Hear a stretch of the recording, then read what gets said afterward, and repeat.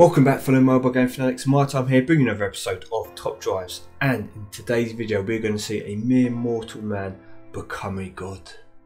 No, we're not really.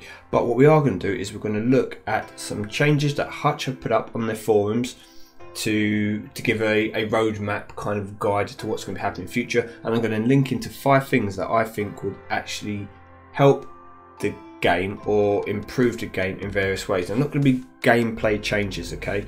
They're going to be other things generally. So first of all, let's have a look. So we've got the release of that patch 11.2 coming out very soon.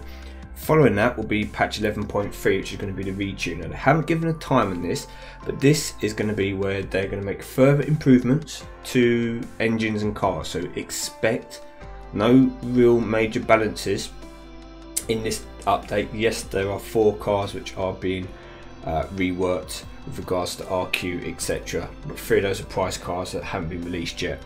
So that's going to be patch 11.3, and it's also going to introduce a one-off tuning service. So if you've tuned your car 323 and now you want to change it to 233, you will be able to, and that feature will be coming out in patch 11.3.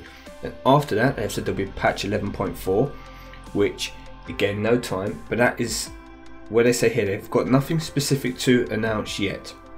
They're testing all new ideas to make it more polished and less daunting for new players. So that is important for the longevity of the game, and need to keep bringing in new players into the game. I think these RQ changes will help because it's going to give you a broader spectrum and make potentially more cars more viable, so people who start off with their garages, if they haven't got some of the key cars, they can still be a little bit competitive, if that makes sense. And with that, they then said this is important because just as the team want to add the features veteran players have asked for, and they think they're doing that in patch 11.2, 11.3, they also gives them an opportunity to improve the long-term health of the game. And this is where I want to bring in this video, because I've got some ideas that I think would potentially be good to come in 11.4 or 11.5. And 11.5 is beyond that, where they're going to be looking into the quality and life improvements, and you know, maybe changing gameplay and like improving the brand. Then what they're going to do is probably come to patch 12, and that will be where new car models, new brands, etc. will come in. So don't expect any new cars in the game until patch 12, but that is where they said they're already looking at manufacturers and trying to get them involved in the game based on suggestions by Top Drive community. Probably be cars, I'm imagining, like Rolls-Royce, Ferrari, well, the T word, which we're not allowed to say. You know, there are quite a few other cars still out there which they could introduce. So that is kind of an idea, a roadmap for where they're going with it. So I thought, let's come and talk about the 5 features that I think the game would benefit from. And I'm going to talk about those as I just play a couple of matches and get destroyed, okay? So you're not just watching the same screen. So the first thing I thought, and this is probably more of an issue for people like myself who want to bring videos to the community, and that would be the ability to be able to hold your packs for a period of time. Say for example 7 days. So what I would say is, we come out, you buy a pack, you go into the shop, you buy a carbon fibre pack, you then have the option to put it into your mailbox or whatever it's going to be called, or open now.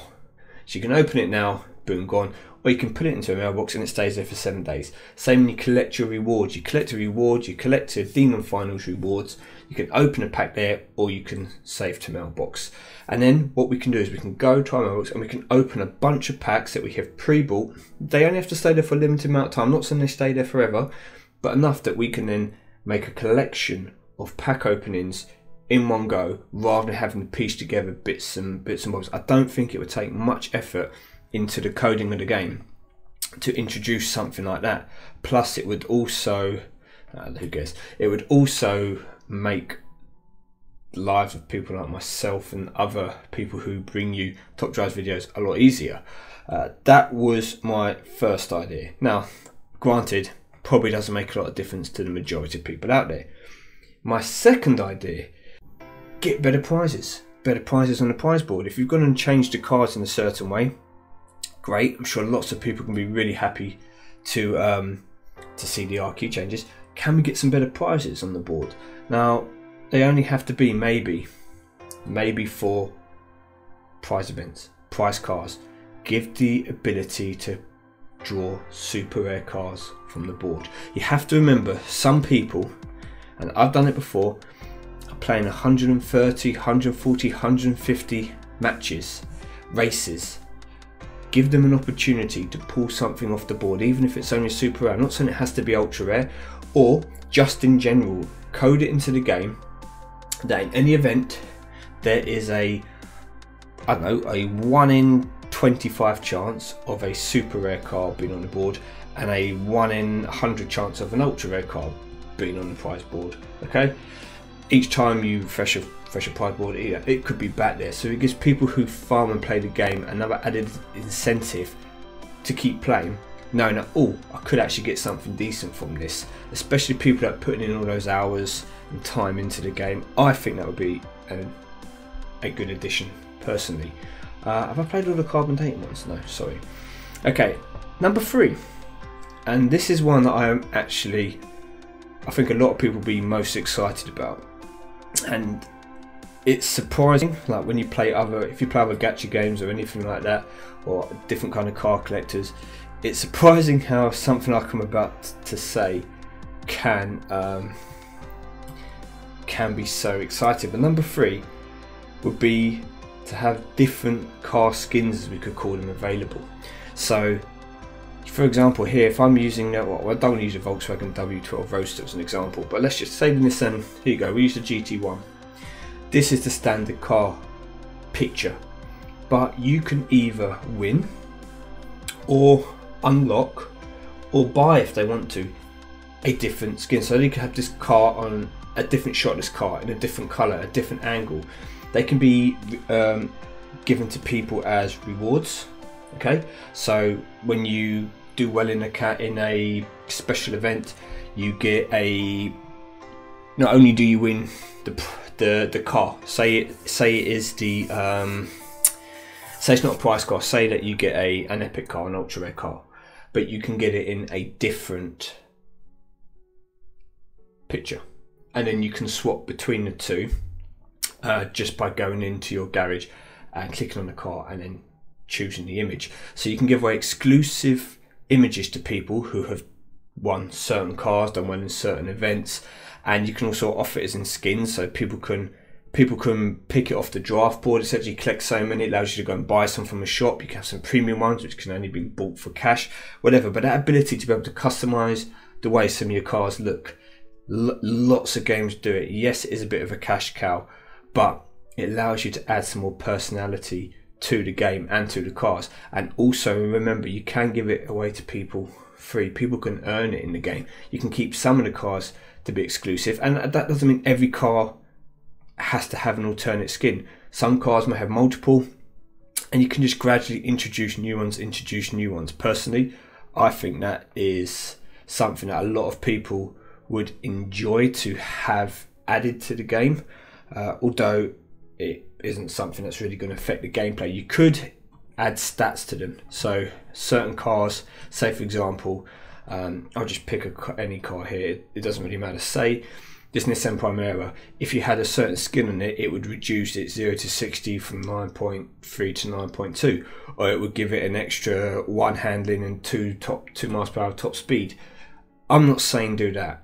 Okay, I'm not saying add any stat bonuses to the alternate cars. You could do, but I'm not suggesting to do that. I'm suggesting to give some more diversity to your vehicles. With that, it brings me to number 4. Now, number 4 is the ability to exchange cars that you have for tokens, okay, like tokens, not actual cars, that you can use to upgrade different cars. So what I mean by that is, for example, I will exchange 10 super rares, which have to work over the figure. I can exchange 10 super rares and I get 1 ultra rare token, and I can then use that token to upgrade an epic car. I don't actually have to get rid of 3 of my epic cars. I can use free ultra rare tokens. It requires me sacrificing lower grade cars in order to get these tokens, but then it means as I am pulling cars, I can hold on to them. I don't have to think, oh, which car do I want the least, because I've got to get rid of, you know, I need to upgrade this car, which of these cars. It allows people to collect the cars and actually hold on to more cars without having to decide which ones they want to sacrifice and which they don't, especially now with the RQ changes and the need to have a greater collection of cars has increased. Having slots is going to become more important now because people are going to need to hold on to more and more cars. So give people the option to do that. Give people the option to sacrifice 5 ultra rare cars to get 1 epic token, which can then be used to upgrade upgrade the legendary car, so they don't actually have to physically get rid of their epic cars to do so. I'm not saying that you can exchange 10 super rare cars for a random ultra rare car.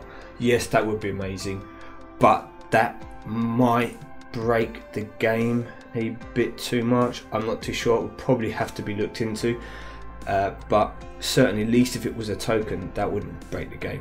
It would just mean people could feel they got a bit more use out of some cars that they're not using, especially in the low ranks, because they could then use them to build tokens which could improve cars that they are using. And that brings me kind of into my 5th one, and I think this is the best one of all. You may disagree, but I think they should introduce some form of car. Sorry, what am I doing here? Getting smashed is what I'm doing here. Who cares? They should bring in some form of car collection reward. So the idea is you get achievements for collecting cars. So it's like a ladder system. Okay, so every time you collect a car, you get so many points towards this. Once you hit certain points, you reach milestones, you get prizes, you get gold, you get cash, you get packs. As you go further and further, you get carbon fiber packs, you get special carbon packs, rewards, everything. So every single car I'm using here would get me so many points. Obviously, legendary cards would be worth more, with commons and uncommons not being worth as much. But what that would mean is that people can keep climbing up a ladder. Every time you open a pack, even if you get a car you don't want, if you haven't had it before, it's going to register to you towards your points, towards your rewards. All you need to do is, and I will show you after this game. So let me just, it doesn't really make much difference, is it? I'm going to get smashed left, right and centre.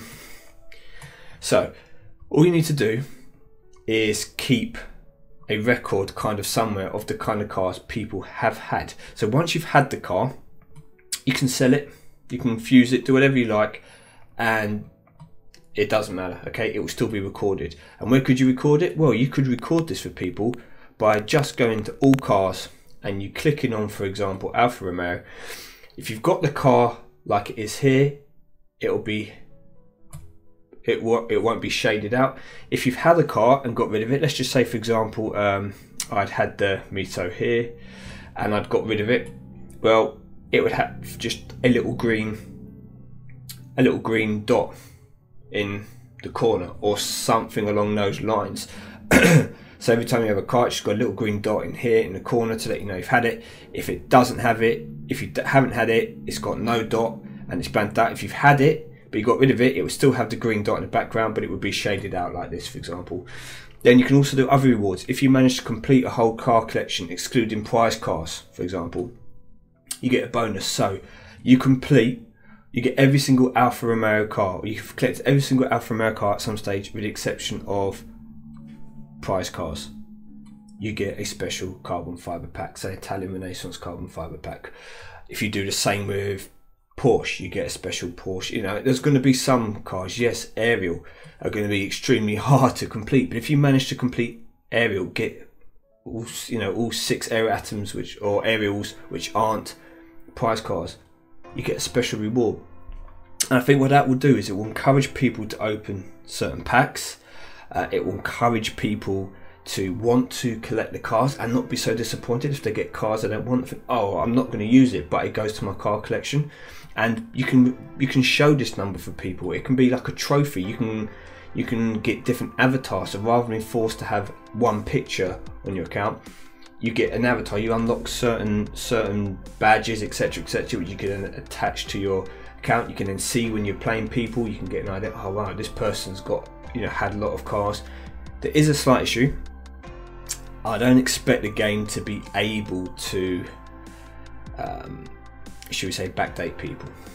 So we'll kind of be going from now. So yes, there's all these people that have had all these cars which you have had and got rid of. Unfortunately, I just accept that that is just the way it is. But if you gave people enough lead time, they could encourage them to hold on to cars, especially the higher value cars not to use yet, to get those initial points in their collection, and then you could just say, yeah, okay, and from here it keeps adding to it. I think that just gives everyone a nice way to have a not so much a competitive edge added, but let's just see what this happens. It will at least let people feel that they've got some kind of reward for getting cars that they don't want, because as they work out, especially imagine those ladder rewards, you can get titanium packs, you can get special, you could get, you know, you get special German Renaissance carbon fiber, special sorry, German, is it German Renaissance? Can't remember. No, it's not, is it?